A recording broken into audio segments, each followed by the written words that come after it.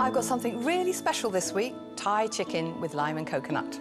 You need good quality chicken. It's got to be British, but then it always is at Waitrose, so that's fine.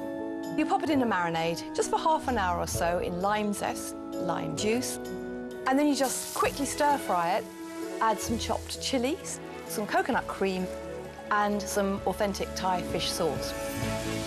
Serve it with jasmine Hamali rice, and you just put a cloth over it for a few minutes to absorb the steam.